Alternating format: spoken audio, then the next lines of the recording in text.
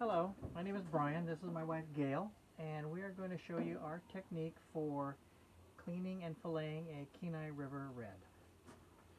First of all, it's essential that you have a fillet glove. Safety first. You're dealing with a sharp knife, and the glove is essential. First thing I start out with is I de-slime the fish, and I do that mainly so that when I'm cleaning and filleting that it doesn't slide around too much.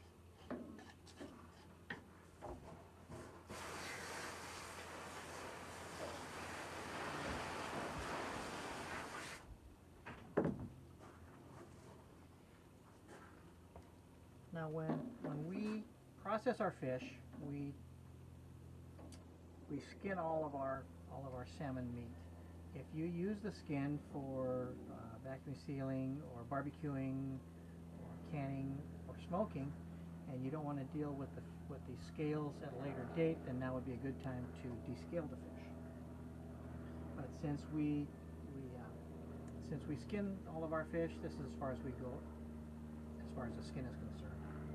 I'll start by cutting the top fin off, that, and I do that so that when I turn the fish over and work with the bottom, then it doesn't wobble around too much. I'll take this fin at the bottom and I'll cut this off, and these I call my bunny bites. I smoke them and they make very tasty treats. And then I'll cut this other fin off on the bottom. And from here we move on to, we'll gut the fish. Start at the back and just come all the way up the center. Now, you can leave the guts in to fillet the fish, but I like to take it out because it makes it a little bit cleaner when you do fillet it. So after that, we can clean out the fish.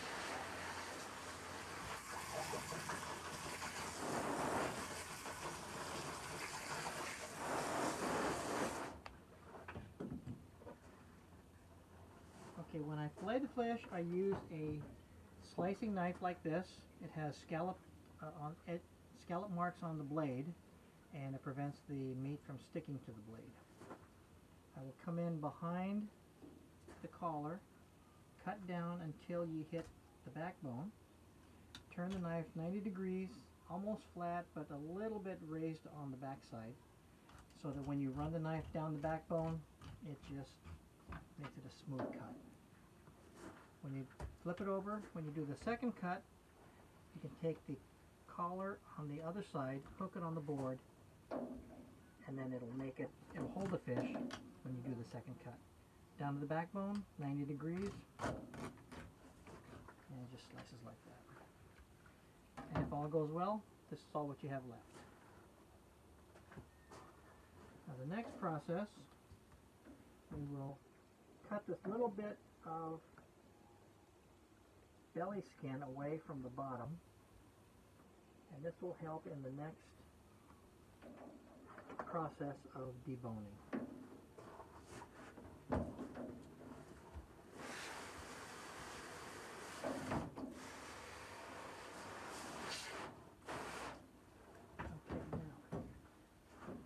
Gail will show you how to debone the fish and take out the rib bones, and she's here in her Kenai River fish cleaning attire, which is her own design of a trash bag with a head opening and 2 arm openings, and it helps to keep you clean while you're cleaning fish.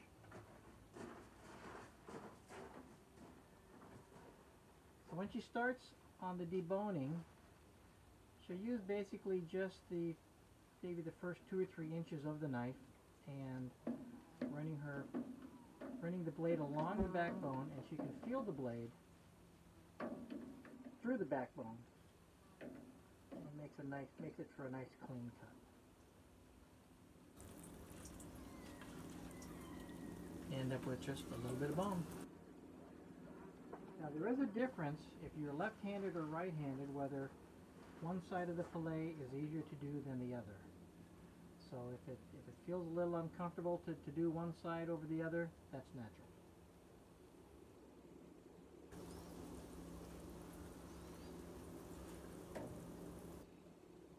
Now on this side, it's harder to feel as she's cutting because you're going against the angle of the bone, so she's flipping it back and forth to make sure that she doesn't cut any extra meat off that she doesn't have to.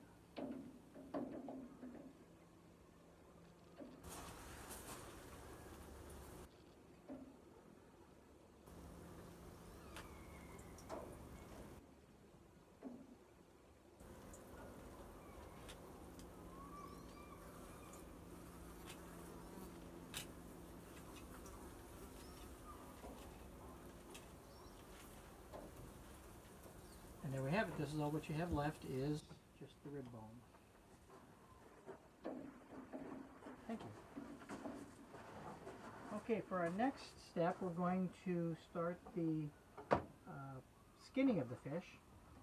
And we will start by cutting off a portion of the belly. And we do that because when you're grilling a fish, if it's more consistent on the thickness, it makes it easier to grill. So what we'll do is, when we vacuum seal, our bag is about this long. So we will cut the fish about here, and we will skin the fish. But for that, we use a duller knife. If you use your sharp knife, you end up cutting the skin, and then you end up having to peel it off at a later time.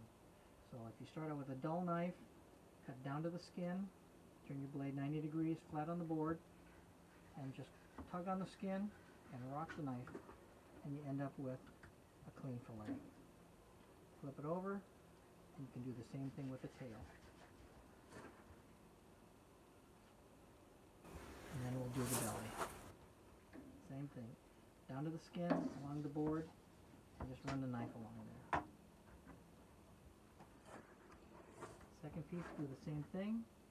We'll cut this belly piece off.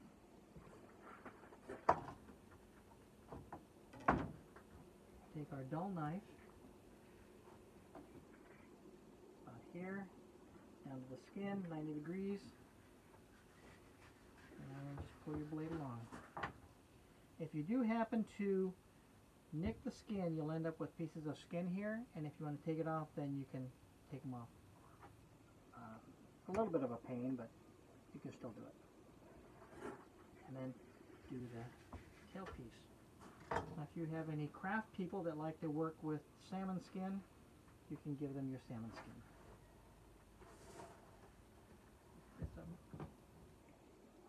Belly.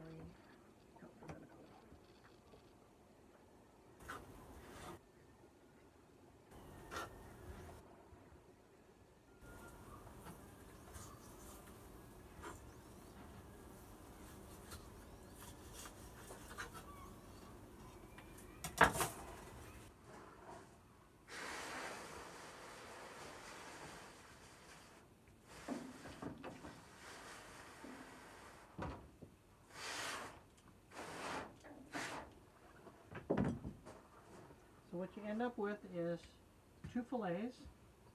You have your 2 tail pieces. You have your 2 bellies and your bunny bites.